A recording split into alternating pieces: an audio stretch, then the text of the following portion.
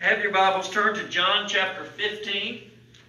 John chapter 15. And we're going to read verse 16 as our starting point this morning. If I can pick all my stuff up that's falling out of my Bible. John chapter 15, verse 16. And again, if you would please, excuse me, stand for the reading of God's Word when you find it. John chapter 15 and verse 16. Jesus is speaking to his disciples during the Last Supper, and he says the following: "You did not choose me, but I chose you and appointed you that you would go and bear fruit, and that your fruit would remain, so that whatever you ask the Father in my name, he may give you." Jesus, talking to his apostles there in the upper room on the night before he was arrested and then subsequently crucified the next day, Jesus is talking to them, and he makes a very plain statement. He says, "You didn't choose me, I chose you." You know, when you think about the stories of the apostles and the disciples, not a single one of them approached Jesus and said, "Hey, Jesus, I've seen some of the stuff that you're doing. It's pretty awesome. And I think it would be cool if I could be one of your 12 apostles. Would you let me do that?" That didn't happen, did it? They didn't choose him. He chose them. I think that there is an important truth there that not only will apply to our sermon today, but that applies to this entire series that we are wrapping up today, called The Chosen Church.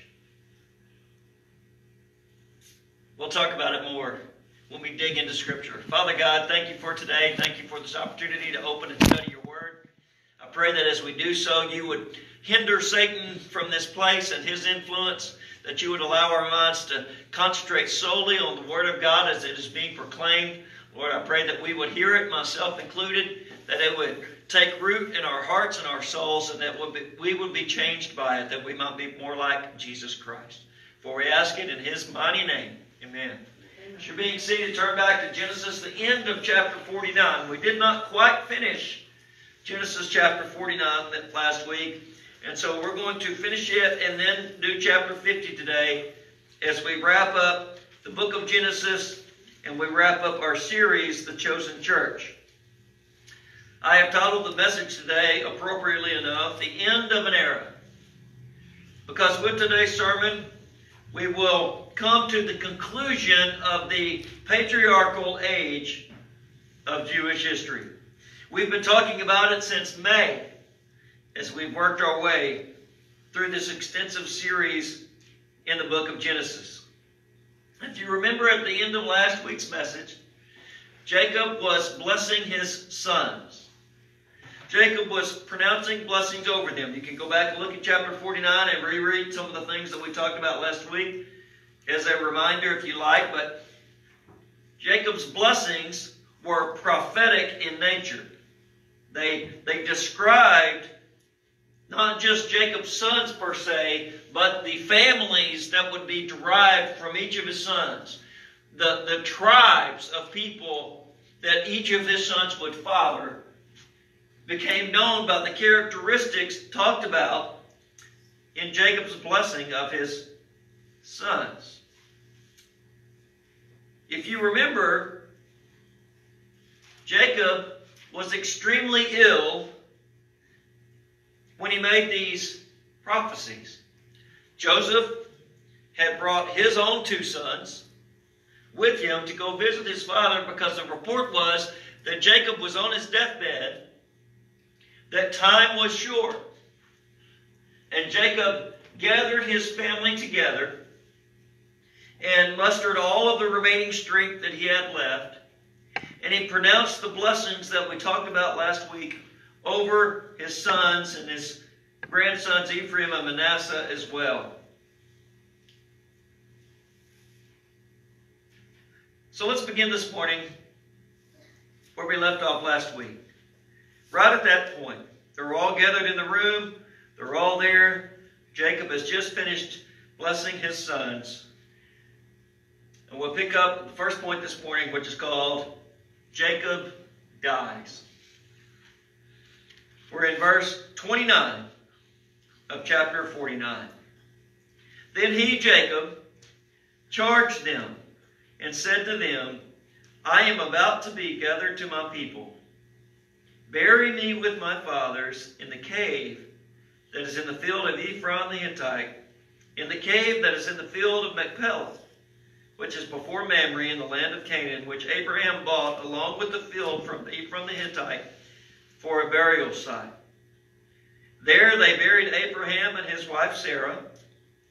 There they buried Isaac and his wife Rebekah. And there I buried Leah. The field and the cave that is in it, purchased from the sons of Heth. And when Jacob finished charging his sons, he drew his feet into his bed and breathed his last and was gathered to his people. An expression that means he passed away. By the way, that phrase, gathered with his people, inherent to that phrase is the idea that we go be with our loved ones in glory, right? Gathered to his people. That's a neat phrase if you think about it. Well, with his last fleeting breaths, the last words that he uttered, Jacob commanded his sons, who were all gathered there together, to bury him in Canaan. He wanted to be laid to rest in the cave of Machpelah, which we have talked about throughout this series. It was located in the field that his grandfather Abraham had purchased all of those chapters before, all of those years earlier, from Ephron the Hittite. Abraham had purchased the cave, if you remember, as a burial site when his wife Sarah died. Abraham buried Sarah there, and then when Abraham died, his boys buried him there beside her. When Isaac died, Abraham's son, he was buried there, it says, as well as his wife, Rebekah. They were both buried there. And Jacob says that Leah is buried there. Leah being one of Jacob's wives, the mother of 6 of his children. Leah, he would have buried there personally himself. She likely died in the land of Canaan before they even moved to Egypt. And he was saying, she's laying there as well, and right beside her there's a spot waiting for me. And when I die, which is imminent, I don't want to be buried here in Egypt where we are now.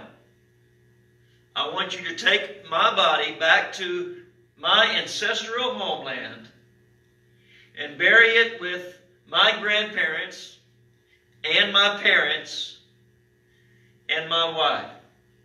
I want to be buried in the family grave. And after making his final request, Jacob laid back in his bed, drew up his feet, curled up, and died. Scripture tells us, not here but elsewhere, that he was 147 years of age when he passed away. With his passing came the end of the patriarchs. Jacob was the last of the patriarchs. Joseph, although we have talked a lot about him, was not technically a patriarch. The patriarchs were those who were chosen of God specifically in exclusion to their brothers. God called a man named Abram, changed his name to Abraham, but God called Abraham. God didn't call Abraham's brothers. God called Abraham and said, I'm going to establish my covenant with you. Abraham had 2 sons, and actually more after that in his old age, but he had Ishmael and Isaac. Ishmael, though he would become a great nation, was not chosen. Isaac was chosen. At the exclusion of his brothers. Isaac was chosen. Through his line and his line only, God's people, Israel, would be perpetuated. Isaac had 2 sons, Esau and Jacob. Esau was not chosen. Sure, he had sons, sure, he had descendants, and sure, they became a great people. But they were not God's chosen people. Jacob was chosen. And God's covenant promises continue through Jacob. But with Jacob, it stops. Because Jacob had 12 sons, and although some were more prominent than others, and although it would seem, at least in earthly terms, that God's favor was upon more some than others, all of them were equally recipients of the Abrahamic covenant. There was no more choosing of a particular son. So Joseph was not a patriarch. He was not chosen as the only one among his brothers through whom the line of God would continue, or through whom the chosen people of God, the Abrahamic covenant, would continue. All of his brothers shared mutually in that. So the patriarchs are specifically Abraham, Isaac, Jacob. And from Jacob, Father, going on down, all of Jacob's descendants, through any of his sons, would be the people of God, the Hebrews. God's covenant began with Abraham. It was established in the lines of Isaac and Jacob. And even though all of these 12 sons of Jacob had their own distinct identities, and although their tribes would have their own distinct identities and characteristics, together collectively, they were all Hebrews, and they all collectively made up the nation of Israel. Well, let's move into chapter 50. The second point this morning is called Returned to Canaan. Starting in verse 1 of chapter 50. Then Joseph fell on his father's face and wept over him and kissed him. And Joseph commanded his servants and physicians to embalm his father. So the physicians embalmed Israel, that is Jacob. Now 40 days were required for it, for such is the period required for embalming. And the Egyptians wept for him for 70 days. And when the days of mourning for him were past, Joseph spoke to the household of Pharaoh, saying, Now if I have found favor in your sight, please speak to Pharaoh, saying, My father made me swear, saying, Behold, I am about to die in my grave, which I dug for myself in the land of Canaan. There you shall bury me.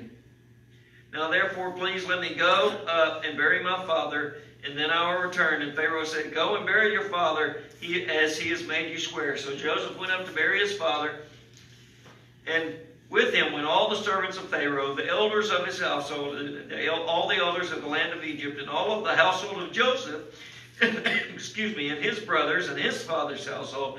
They left only their little ones and their flocks and their herds in the land of Goshen. And they all went up, both horsemen and chariots, and it was a very great company. And they came to the threshing floor of Atad, which is beyond the Jordan. They lamented there with a great sorrowful lamentation, and he observed 7 days of mourning for his father. Now when the inhabitants of the land, the Canaanites, saw the mourning at the threshing floor of Atad, they said, This is a grievous mourning for the Egyptians. Therefore it was named Abel Mizraim, which is beyond the Jordan. Those first few verses we read there of chapter 50 tell us what happened in the immediate aftermath of Jacob's death. Jacob died, and Joseph began to weep and kissed his body. We've seen throughout this series that Joseph was an emotional person. He wept multiple times upon seeing his brother, upon seeing his father, upon seeing Benjamin specifically. When his father died, he wept. And in the hours that followed, he ordered the physicians to embalm Jacob's body, according to the Egyptian custom. Now, this process took a while. It said it took 40 days to complete the tedious process of embalming. Meanwhile, the Egyptians were mourning Jacob's death for 70 days, and I'm sure those days coincided. I'm sure there wasn't 40 days and then 70 days. There was 70 days. The first 40 they were embalming during the mourning period. Nevertheless, what we see here is that all of Egypt is mourning Jacob's death. Joseph, the prince of Egypt, held such high esteem within the nation that even though his father was a foreigner from the land of Canaan, who had just moved there 17 years earlier, out of respect for Joseph, who was a royal dignitary, second in charge to Pharaoh, there was a national period of mourning for Jacob. After this time period ended, Pharaoh had given Joseph permission to go bury his father, per his request, in Canaan, the ancestral homeland of his people. So, Joseph and his family, along with, by the way, you may have seen there are many Egyptians. Many of the Egyptians joined this procession, and they all left for the land of Canaan together. Along the way, they stopped at a location named in Scripture as the threshing floor of Atad. Now, there are various instances in the Bible where we see threshing floors. Threshing floors were, of course, flat areas, usually of large stones, in which they would bring in the harvest, the wheat and the grain, and they would throw it all in there, and then they would manually go through and thresh the wheat or thresh the grains, because there were no machines back in those days that did that. So it was a threshing floor to where they could get the grains off the stalks. And it was a good flat place where you could stop and you could camp.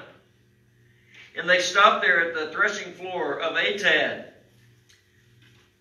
The exact site of this place is unknown even to this day. We're not sure exactly where it is, but most scholars suggest that it's probably on the border between Egypt and Canaan.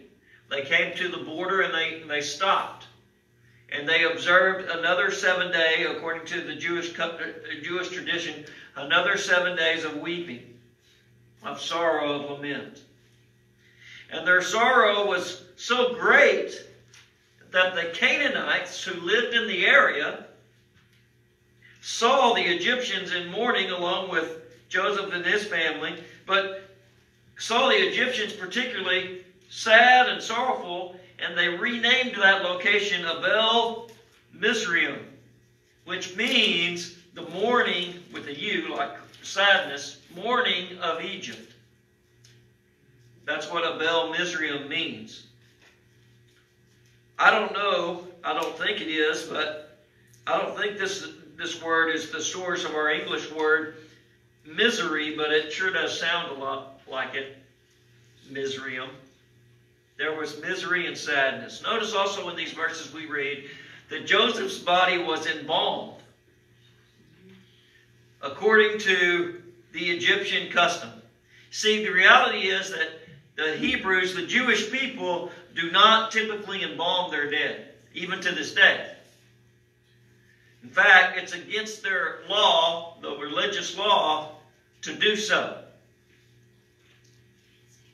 Instead, Jewish people buried the deceased within 24 hours after they died. They buried them as quickly as possible for obvious reasons. If you're not going to embalm the dead body, then it's not going to take very long before it begins to decompose. and begins to stink. You remember the story of Lazarus? What were they concerned about? That the body had already begun to decompose and stink. When they buried Jesus, they took him off the cross, they buried him within a matter of hours. Jewish people don't wait 2, 3, 4 days to bury someone. Typically, they bury them as quickly as possible within 24 hours. Even to this day. But because they embalmed Jacob's body, then obviously it was preserved for a much longer period of time. And this preservation allowed for them to mourn for 70 days. And it also permitted them to be able to take Jacob's body intact from Egypt on the long journey back to Canaan and bury him there.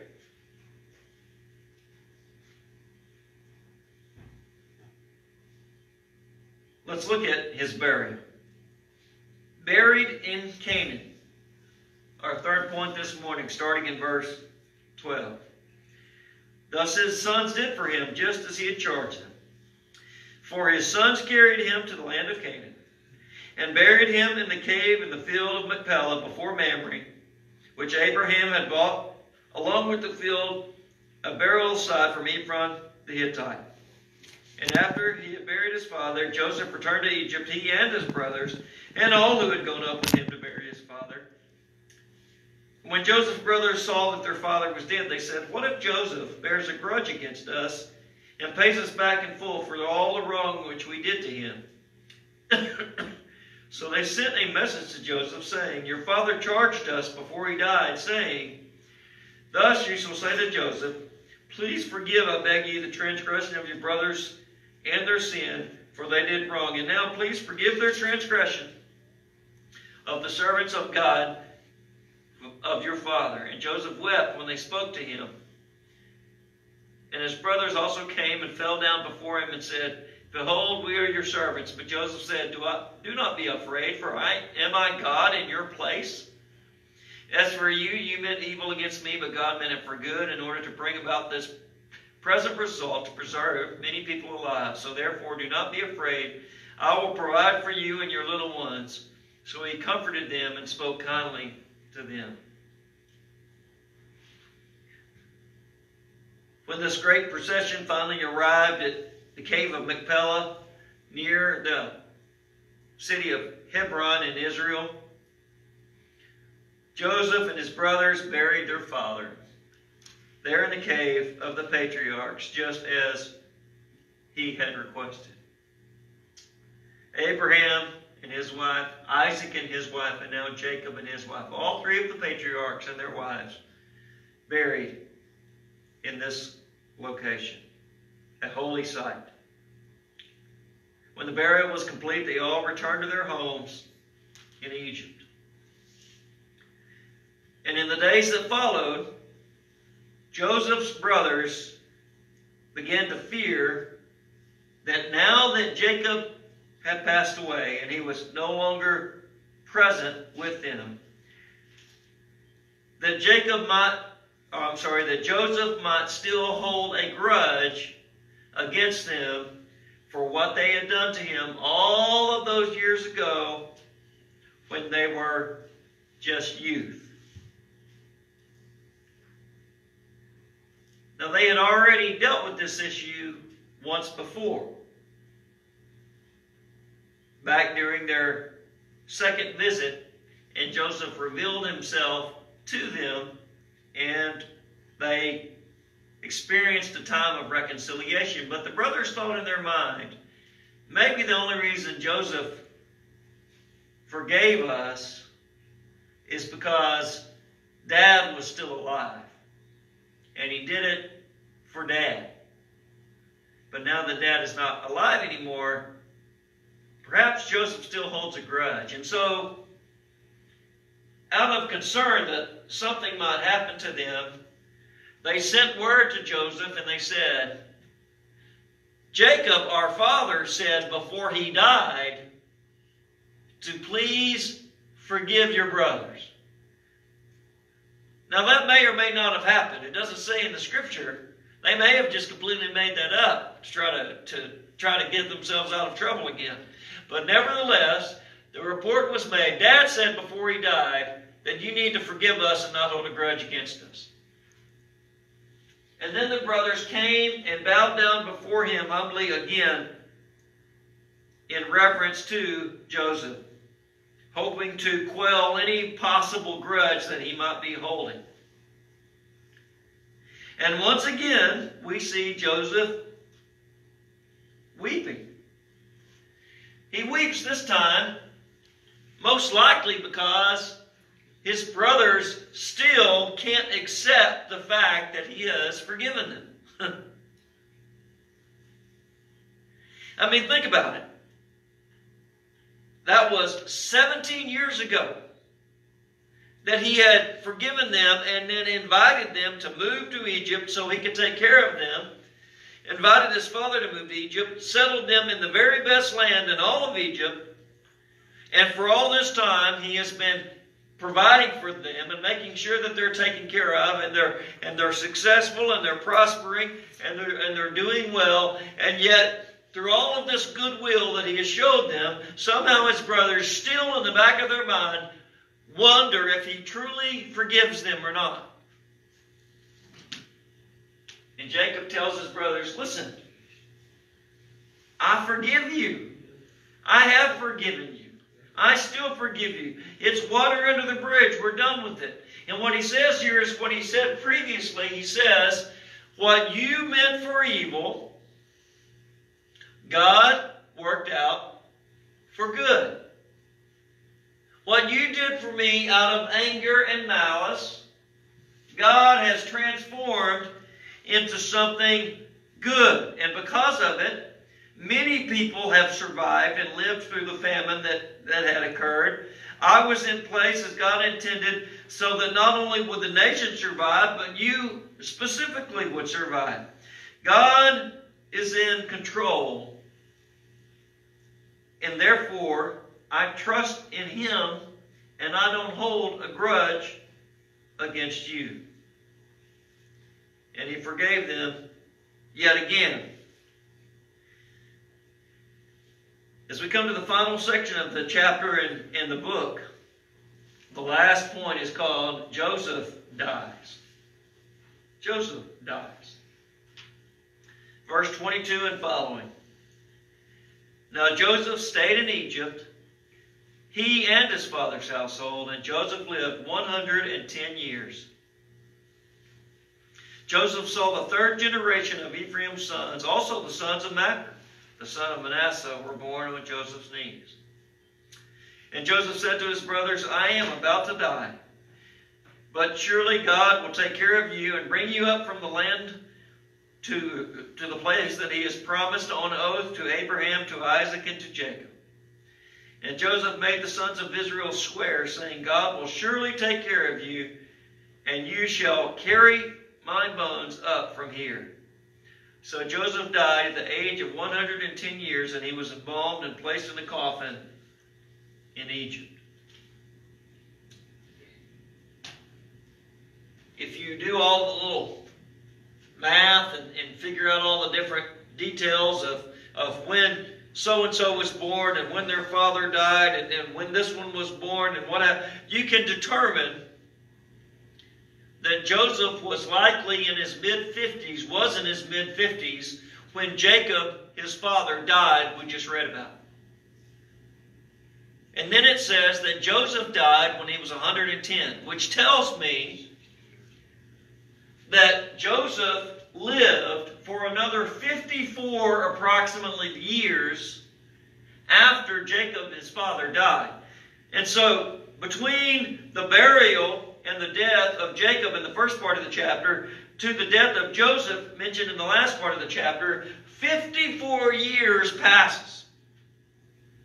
Now the Bible doesn't give us any details about what happened during those 54 years, other than the fact that Joseph, and by the way, all of the other brothers as well, but Joseph's family grew during that time. Joseph lived long enough, it says, to see 3 generations of his sons. In other words, he had Ephraim, and then Ephraim had sons, and then perhaps even those sons had sons. He saw great-grandchildren and perhaps great-great-grandchildren, depending on how you interpret that. Not just for Ephraim, but for Manasseh. His families grew. And he lived a long time to see the offspring of his children. A few generations.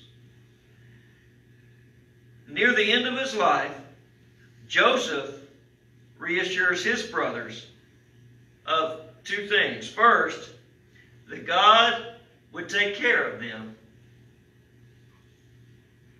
That God would provide for them. That God would continue to watch over them even after Joseph had died and was gone. God was still present.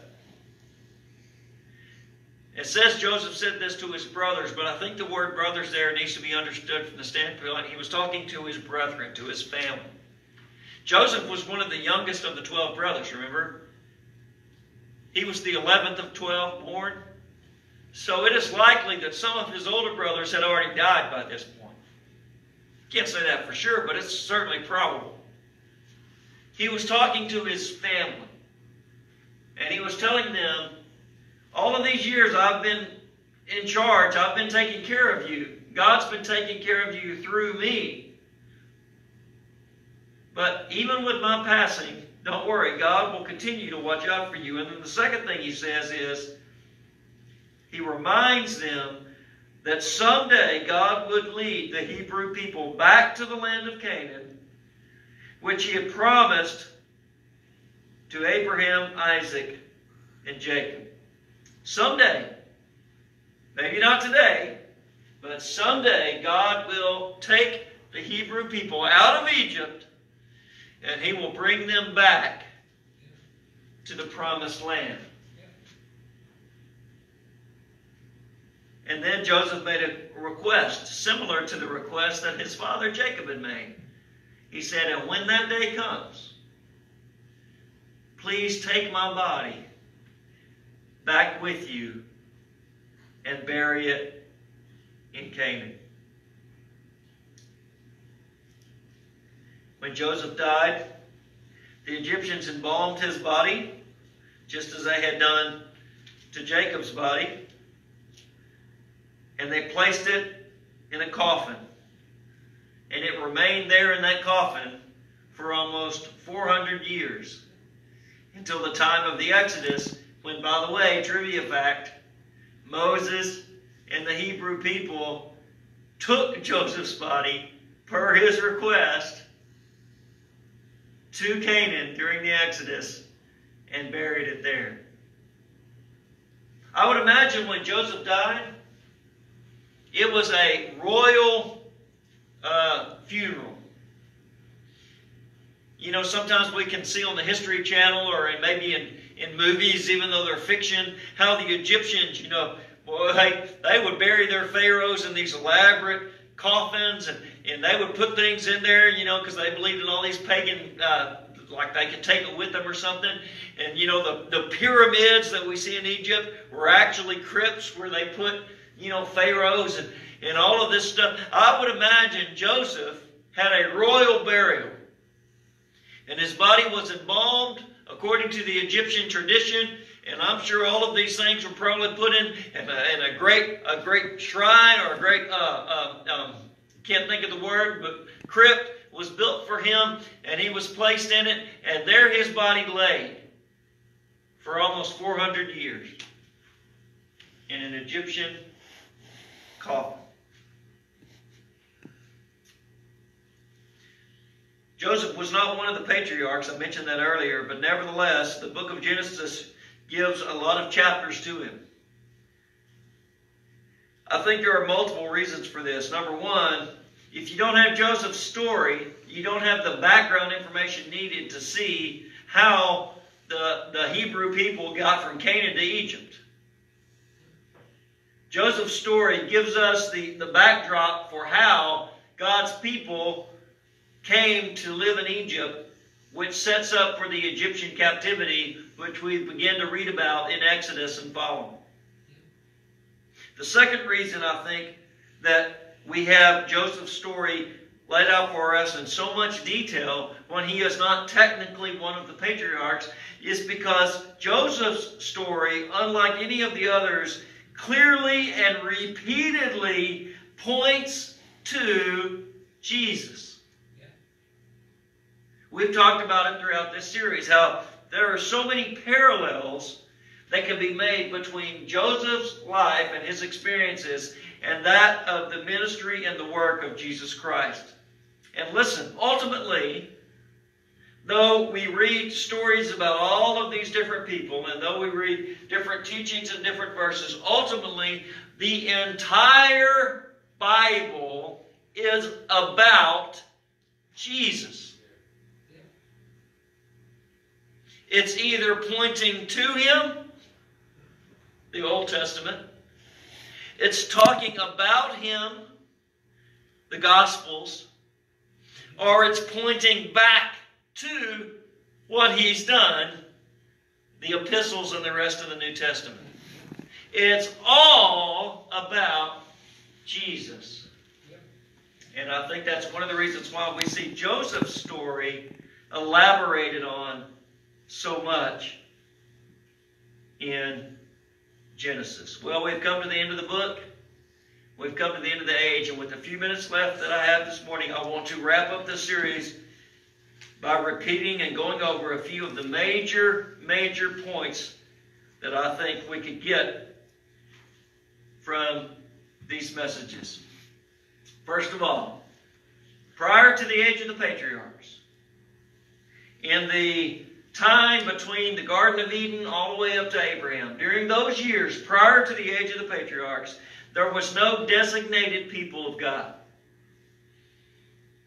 Instead, during that time period, God revealed Himself to individuals and families that were scattered across the earth, including faithful men such as Abel, such as Enoch, such as Noah.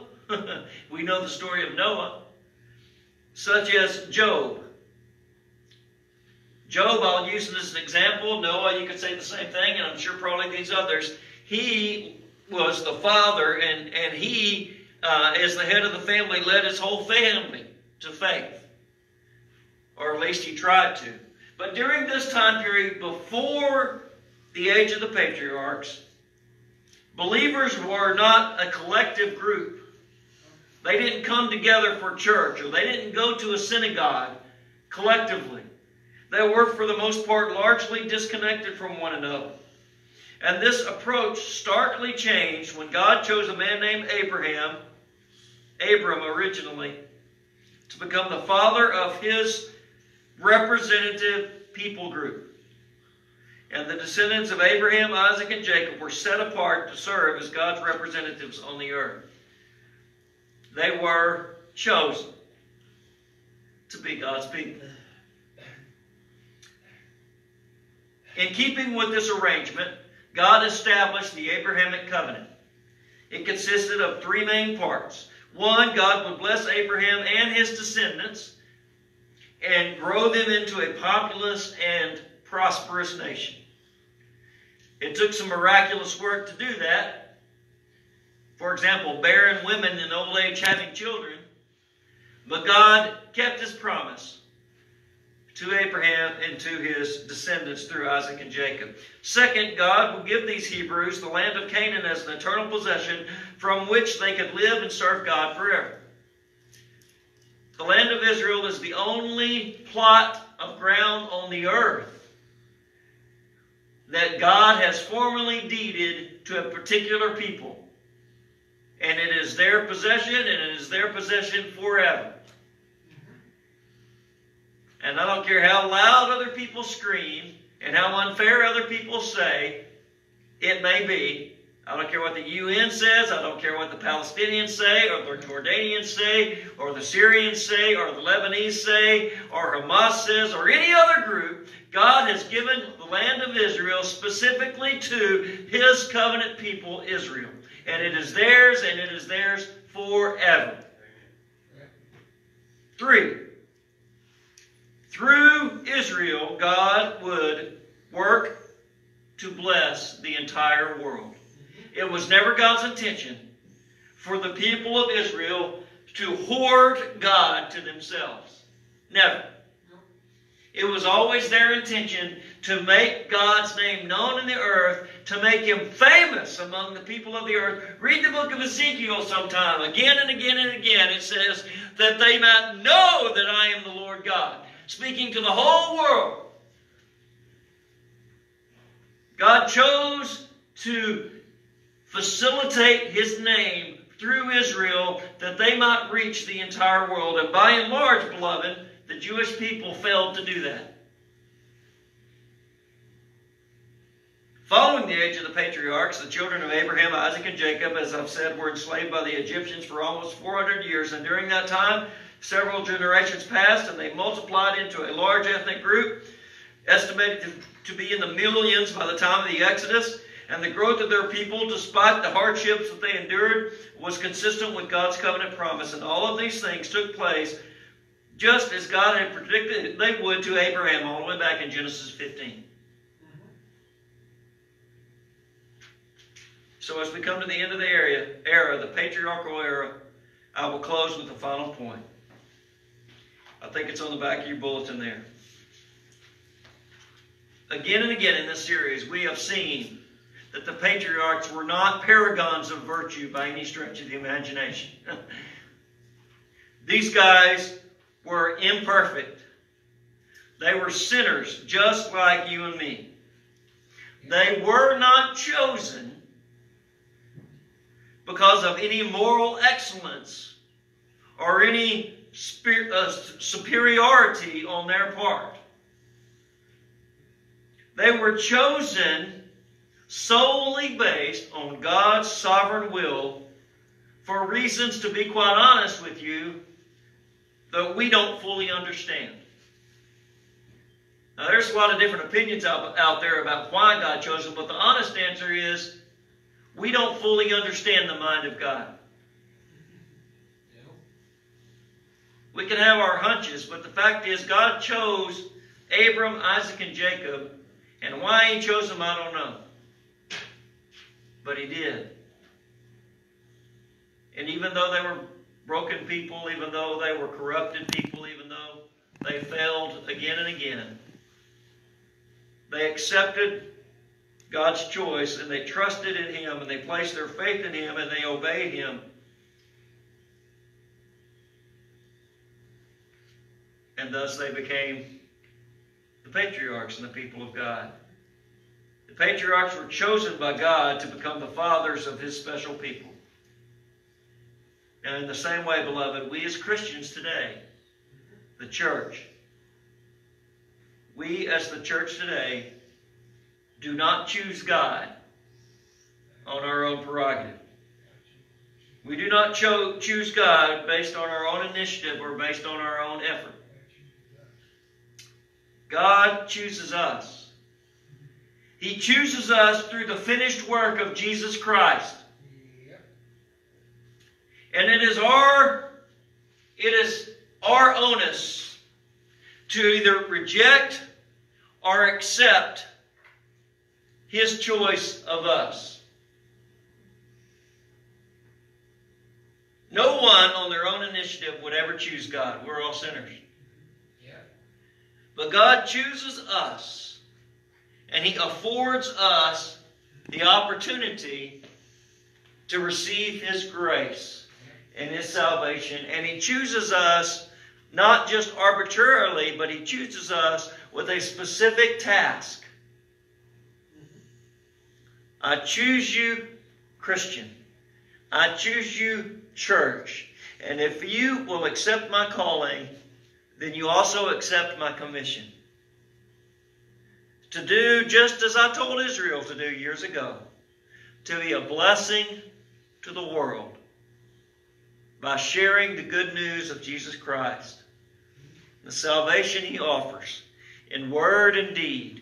To be the salt, to be the light, to be the city on the hill. to bless the entire world.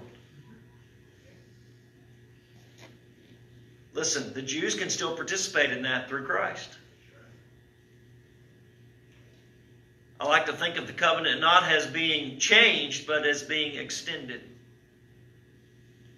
And now we, the church, bear the responsibility in the New Testament age of being God's ambassadors and representatives on the earth. We are the chosen church. Let's pray. Father God, thank you for today. Thank you for this series of messages, the many lessons we've learned as we've gone through them. God, I pray that today we would realize, Lord, that you have chosen us. You first loved us. You gave yourself for us. You alone make salvation wholly possible.